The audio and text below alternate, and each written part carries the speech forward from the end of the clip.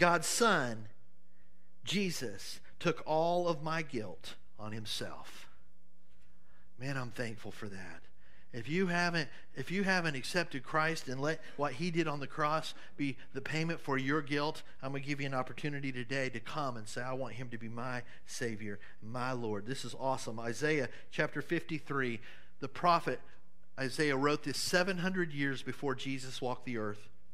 And here's what he says about Christ's life and ministry. He says, but he, Jesus, he was pierced for our transgressions. He was crushed for our iniquities, our sin. The punishment that brought us peace with God, was on him. And by his wounds, we are healed. We are made whole because of Christ. I love it. I love it. The gospel is the greatest soul restoration plan in the world. It cleans us up. It makes us new. Jesus paid it all. We sang it today. All to him I owe. There's no condemnation in Christ. Now, I want to talk to you about a word that I love in the Bible.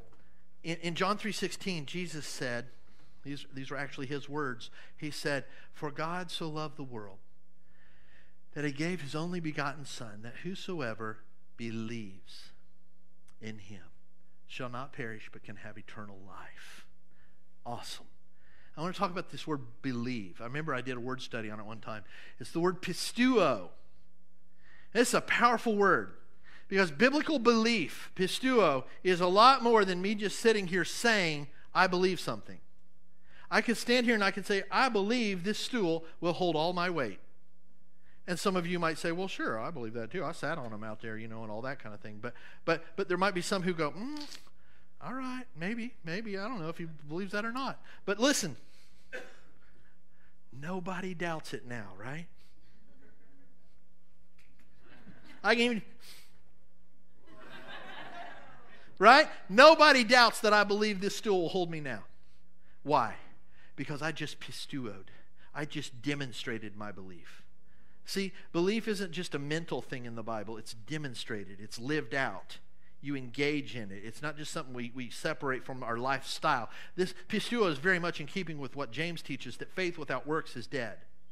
Right? That it has to be demonstrated. And so here's my thing. Maybe you're here today and you say, oh yeah, I believe in Jesus. Of course, I believe he died on the cross. I believe that he's God's Son. And you believe all these things.